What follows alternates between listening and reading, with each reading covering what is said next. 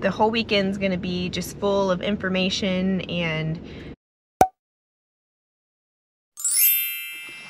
hello there, welcome back to the Homemade Haven.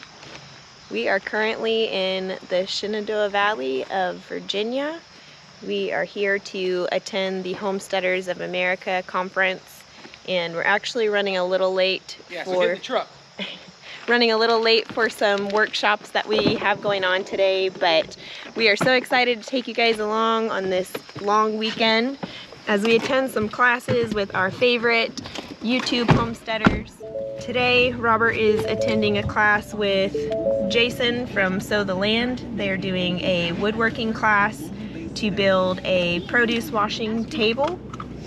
And then I am attending a class with Kaylee from the Honeystead and learning how to take care of bees. So we are really excited about these classes. The whole weekend's gonna be just full of information and kind of rubbing elbows with some other like-minded individuals, and we just can hardly wait. So we hope you guys enjoy coming along with us.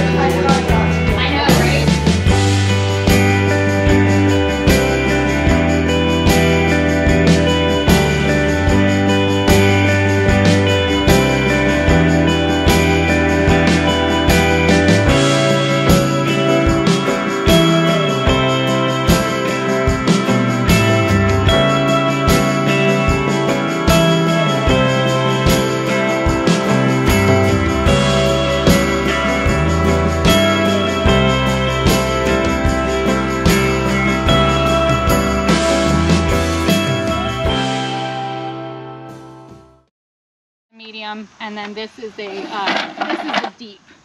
Now these foundations that we use are plastic. Again, you don't have to do this if you don't want to. We have kind of leaned more towards this because it's easier for our buyers when they purchase their nukes. It's easier for them to see what's happening inside the hive. And you know, but most of our nukes that we sell are 5-frame deeps. So this is the deep, this is the medium. Actually, this frame is more of a honey super, but it's the same, kind of the same concept. This plastic is wax coated, and there are some benefits, whether you're gonna go foundationless, which is I can take this thing out and let the bees naturally draw the comb that they want to, you know, that they want to build. I will be honest, when we spin honey, it is a mess if you don't have a good foundation, because it will literally just blow out of the frame. But you're not gonna make the cuts for winter. So, you know, there is that. So, you know, yay women. But what's amazing, this is something that I just, you know, from egg to emerging, with all that, what's covering the honey, I basically ball up, wrap it up in a cheesecloth. I put it in a pot, put some water in it, I boil it down. So that's another really fun thing about beekeeping is, like, once you're really getting into it, like, everything bees kind of just happens.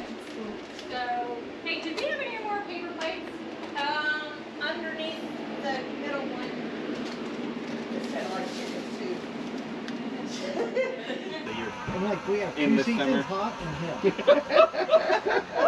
Oh, like that. So butchering it makes it difficult to butcher. Yeah, butchering gets in there. Especially hogs. Yeah, unless you have a walk-in or something big to use, you have like a 2-month window to butcher.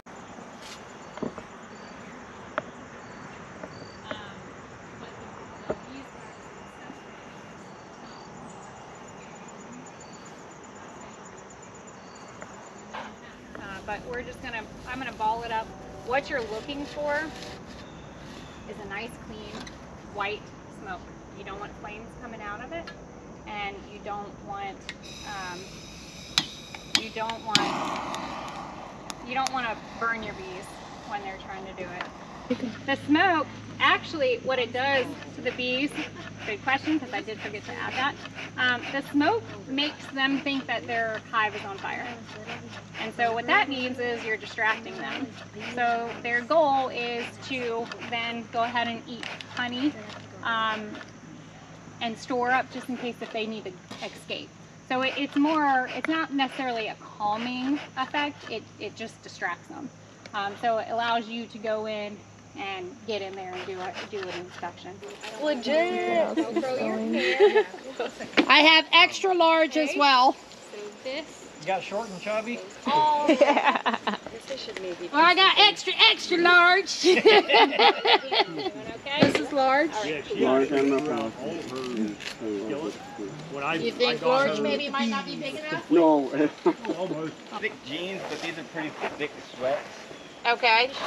I mean, I'm saying I would. Should be, I would probably go ahead and do a suit just because. Okay. So another thing, bears are black. Right. And so darker color. Okay, so they think And I I want might. them to be like, there's a bear coming in. I don't want them to think that I either. don't want so. that to happen. And I have a break. Go ahead and take it and then come on inside. Watch this step right here. There is a clover. I don't want anything to break there.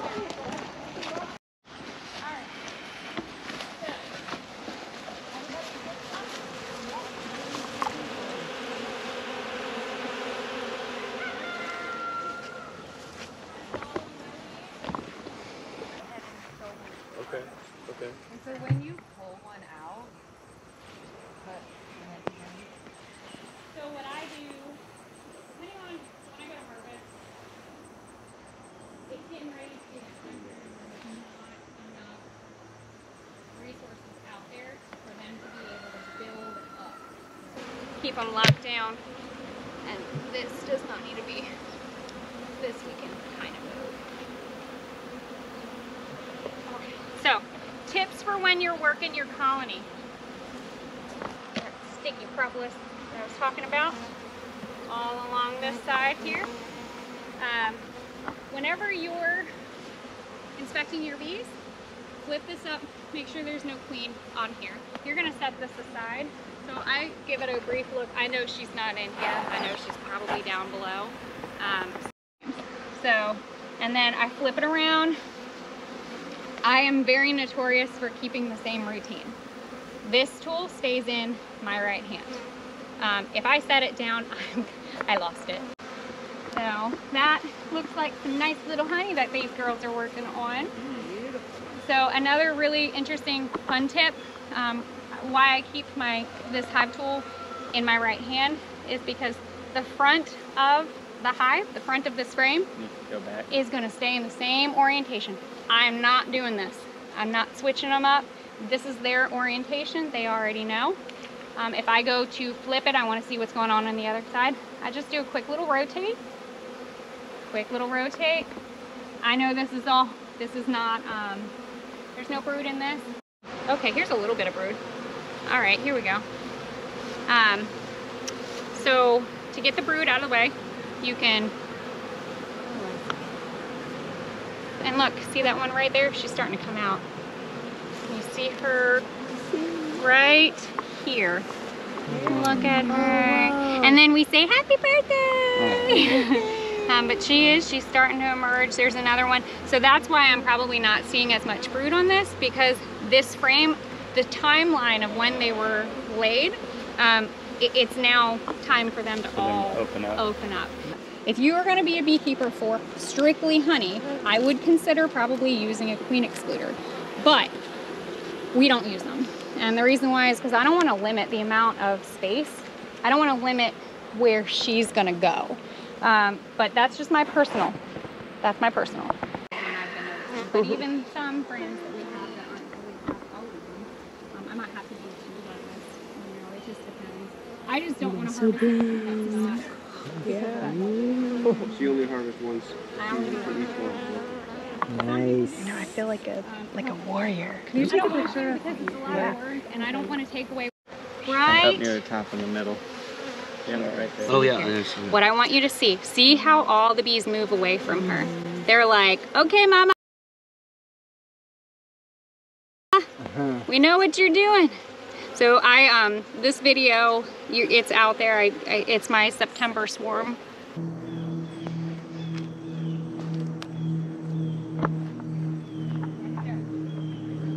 I'm happy about that. I'm not disappointed. But if you never smelt real beeswax, I strongly encourage you smell this, because the smell will permeate and it'll stay. There we go. Is that the way to do it? Yeah. Just 'cause it's curving. It's not cracking like I thought it would. Well, That's very bendy. it is. We only need about a 3-ounce piece, so. Oh, he's got it. Man, it just bends. That's not enough. Okay, hold on, that with this might do it. Okay, A little bit more. a little bit more. Let's see here. Just joking. Oh, yep, I meant to do one too and it came out too. So we're getting there. We got a bathroom over here at the school, but it's got water. Perfect. I like that one too. So what you do is you get in here. Get your And you just come in right now. They have some of these things that are heated knives, and they're nice too. But we found this one, and it seemed like it worked pretty good. You know, now once again, you don't lose anything because it all goes in here, and then we filter it out. Just essentially Okay, see how it's uncapped crushing now? it and straining it. And that's what, you know, where it does. And it keeps it pretty clean. There's a really interesting article. I think I'm going to share it. But it talks about the ways that they can get around regulating honey. We're going to leave that off for right now. I'm going to spin it really slow. That's a long time. It takes anywhere between 6 and 10 minutes, depending on how fast you're going to go. Now, okay, so it's really critical you keep this thing clean, and you make sure that it's dry. Yeah, because again, moisture will get in it. Isn't that pretty? Because it's not a whole lot, but it's okay. It's okay. If this thing were full, it'd be pouring out. Ready? Oh, what do we do that?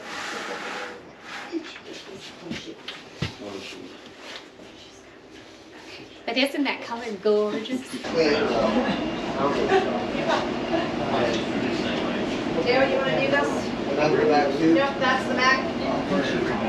Yep. Here, you put it on. And then here's the front. You don't get sticky, but I'll look at it. I'll look at it. I'm sorry. So real honey will crystallize. Okay, here's the front. Just letting you guys know that. If it's kept in a cold area, it will crystallize. All you have to do is put it in a window. Warm it up. Don't put it in the microwave. Just put it in the window. So. Wow, that was an incredible day. I am just feeling so lucky that we were able to take part in something like this. You may have seen a few familiar faces if you watch Homestead YouTubers. Mike Dixon, the Fit Farmer, was there. Really cool guy. And then of course Kaylee from the Honeystead. Just amazing wealth of knowledge. Her and her mom and dad taught the class today, and it was just so incredible. I learned a lot, and we got to do a lot of hands-on learning, which is my favorite learning style. But now I am heading back to the fairgrounds where Robert and Reagan have been today. They took the woodworking workshop there today, and their class has been over for probably 4 hours, and they've been stranded. We only brought one vehicle up with us, and we weren't aware that the classes were going to be separated like this. So I'm kind of out here on a hope and a prayer, and just believing that I'm going to find my way back to them. I have 0 signal on my phone, so my GPS is not working, and thankfully Robert's truck comes equipped with a his little map that's in the truck, and it leaves these little like cookie crumbs whenever you're driving down the road, so you can like retrace your steps, because otherwise I would have no idea where I was. And that's something that I will definitely take into consideration, driving in a rural area by myself from now on. So hopefully Robert and Reagan aren't too upset having to sit there at the fairgrounds for hours on end. Apparently his phone is dying. I'm sure Reagan's phone is dead. She's probably been watching SpongeBob or something on it, so we'll see. But anyway, overall, just awesome class today. I can't wait to hear about Robert and Reagan's class, and take you guys along for the rest of the weekend.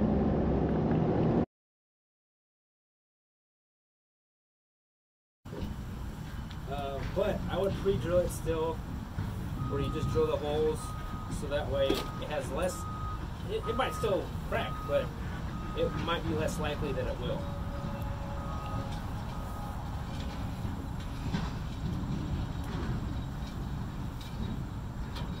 So I would just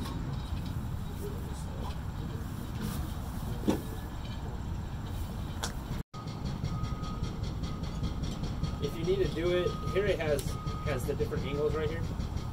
You have, you know, 5, 10, 15, 20, 25, 30. And so, you know, with a miter saw, it's already kind of on there, and you can kind of, you just move the miter saw to whatever angle you want. You move it, click it in, and then just chop. Here, there's like a pivot point right here. Here it even says pivot. And there's like a little indent right there. And so if you put that on your wood and you move this, like say you want it 20 degrees, you move it where that 20-degree line is, and then that's a 20-degree angle. And so that's where you want to cut it. If you want it 20 degrees, that's 45 degrees.